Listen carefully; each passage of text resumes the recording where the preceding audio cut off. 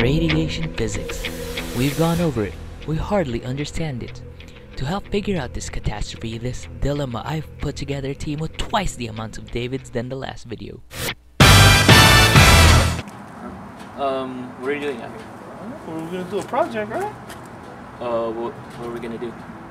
So we should do a poster board. I mean, a project on our poster board. Yeah, I think we should do it on AC/DC. Man, I don't listen to no rock. I'm a rapper. Eddie. So serious business. So are we gonna do our project on a PowerPoint or? Are you serious? I don't want to do a PowerPoint. Just copy and paste. So since you denied my idea of doing a PowerPoint, what idea do you got then? Genius. Why don't we do a video?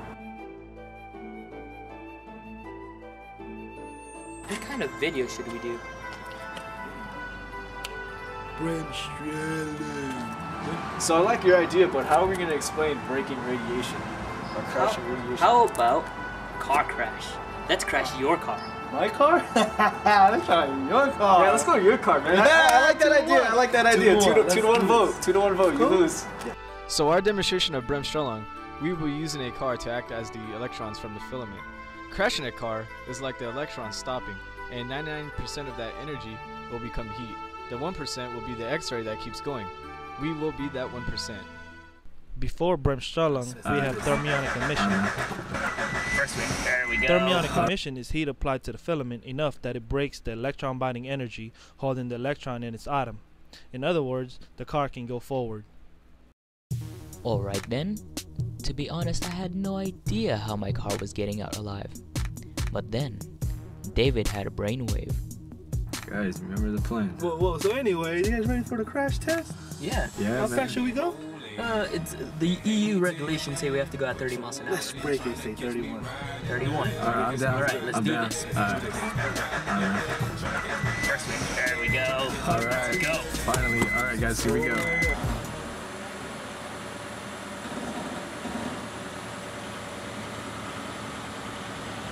We're going to crash!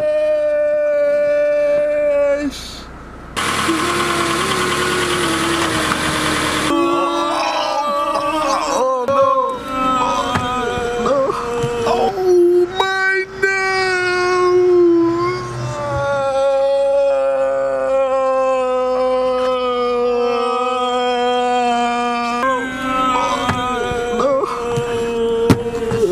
Oh my chest! Oh, wow. We made it. We're alive! Oh, What is wow. We're Wow. alive! I know that Wow. 31 was too intense. Wow, indeed! Not only did we show you how Bremsstrahlung works, we also demonstrated the superior build of Japanese cars at the same time. Now let's see that again at the speed it actually happened. We're going to crash!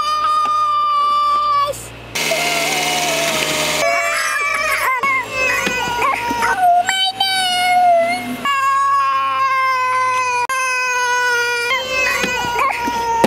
Oh my chest! So the car is the car electron. is the electron. Yeah. Hold on. The Okay, engine. the engine is the filament.